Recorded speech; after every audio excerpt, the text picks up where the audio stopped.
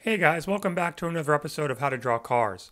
My name is Michael, and today we're going to do something a little bit different in the sense that we're going to combine the three videos that we've done previously into one video. So we're going to talk about wheels, we're going to talk about line weight, and we're going to talk about line quality. We're going to do that with a new video series called Improve My Car Sketch. This sketch was sent in by BK, one of the students in the How to Draw Cars tutoring program. If you want to get better, if you want to apply to university, if you want to apply for a scholarship, come over to howtodrawcars.net and sign up for a session. So what I'm going to do is a redraw of BK's design, not focusing too much on the design, but more on the three most important aspects of any car design drawing. We're going to start out looking at the quality of the line work. If you look at how jagged and rough his line work is, it just doesn't flow. And it seems to be really holding back an otherwise sleek and sexy design. Every time he stops when he's drawing, your eye stops as well. When you draw, you want to draw through the form. You want to draw through the volume.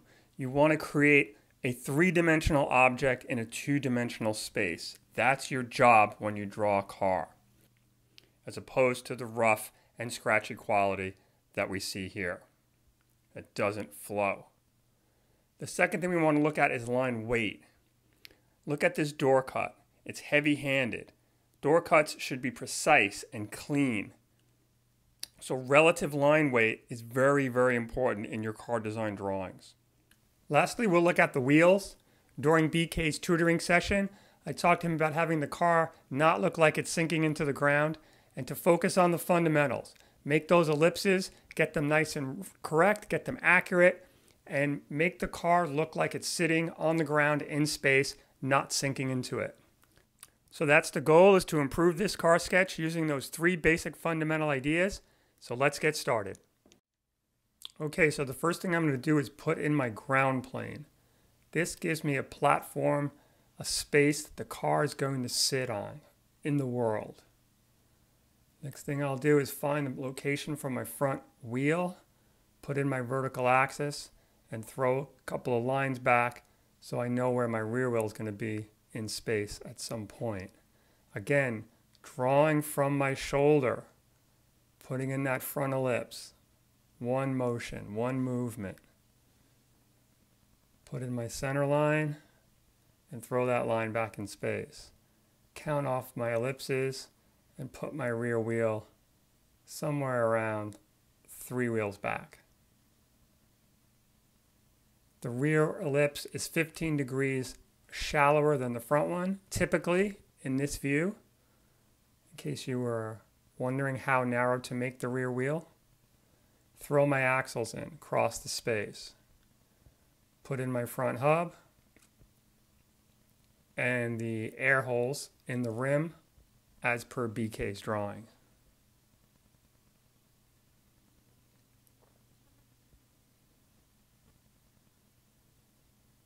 Now the rear one. Now you're going to see a little bit less on the rear because the rear wheel's further away. And that's why the hub is deeper inside the dish than the front one.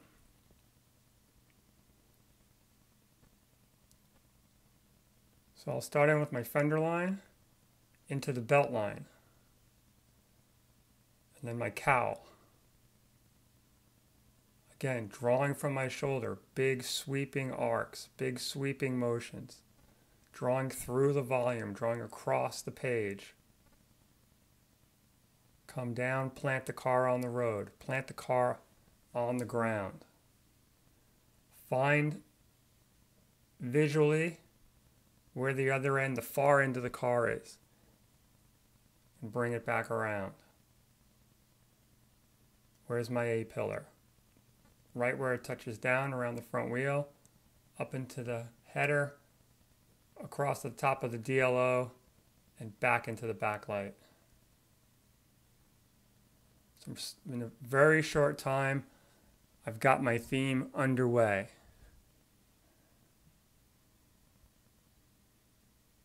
Again, I'm defining the volume with just a couple of strokes in a very short amount of time.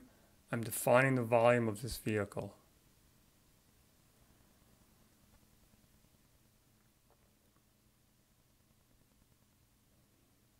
Now I'm going to do the front end a little bit blockier than what BK had. I'm trying to keep everything in the frame here, so just bear with me on that.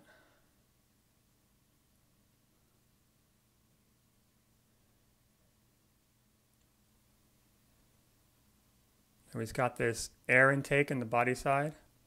So again, notice all the movement is coming from my shoulder. My hand, as its own element, hardly moves. Once I lock the pencil in my hand moves because my shoulder is moving. My hand is not moving on its own.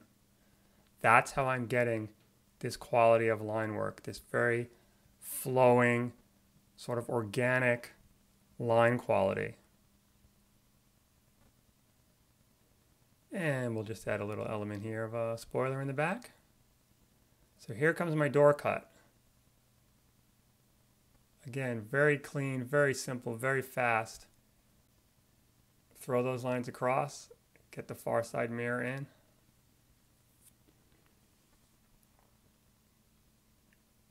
Come back with some hood detail. And there was a lot of things that BK did really well in his sketch. And I do want to point those out as we go along. One thing he did really well was to draw the interior of the vehicle. He blocked that out very nicely.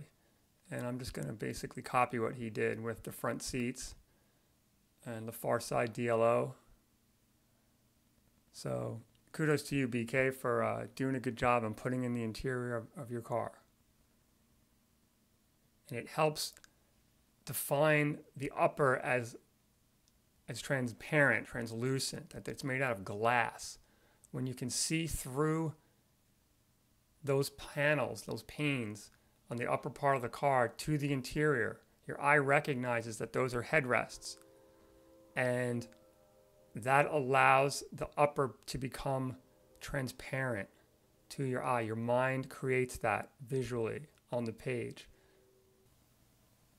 Come back in, again, sitting the car on the ground. Now that I've got some body lines in space, I'm much more comfortable in blocking in that vehicle on the ground. And you can see how just a couple of lines right there really set that car much more firmly onto the page, onto the ground that it's sitting on. You don't want your cars to look like they're floating in space. Come in, define the lower fascia.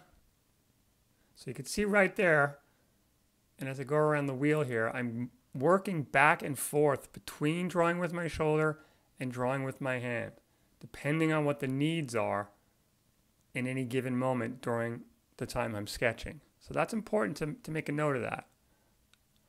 Here I'm defining the rear part of the rim, the part of the rim that's open. And you can see now as I put that circle in, that far ellipse, that's the back edge of the rim. It's the back edge of the wheel. And I'm just blocking in here my reflection pattern.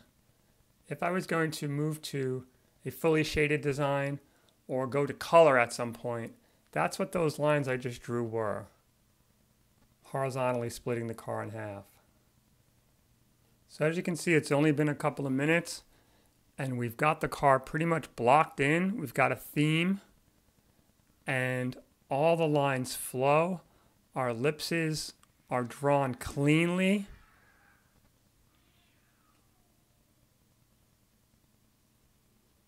Throw in a little shadow here for the mirror.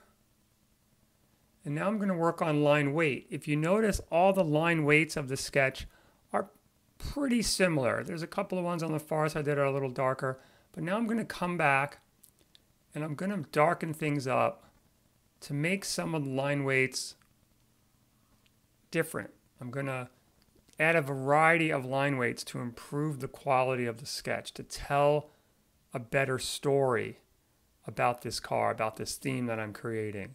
And that's what line weight really does. That's what all of these elements really do, is they all add up to a story about this design that you want to have created.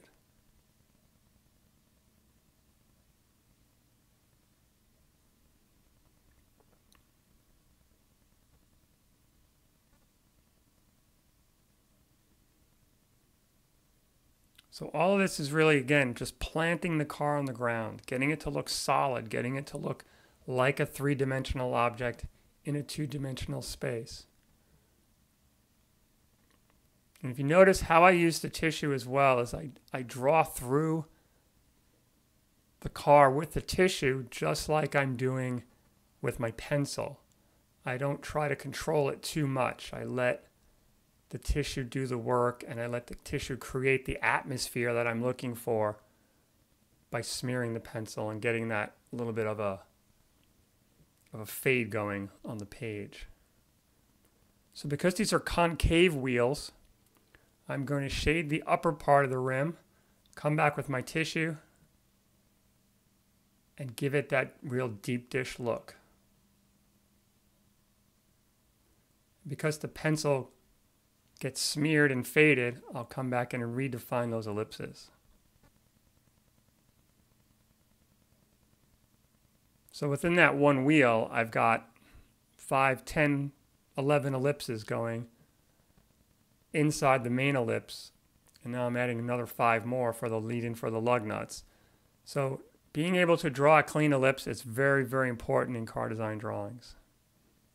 I'm not going to go too crazy in this sketch with the reflections.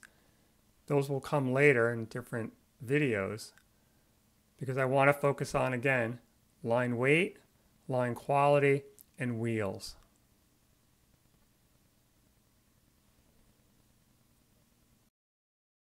If you guys have any questions, please leave them in the comments. You'll notice that I do try to answer all of the questions that anybody asks in any of the videos.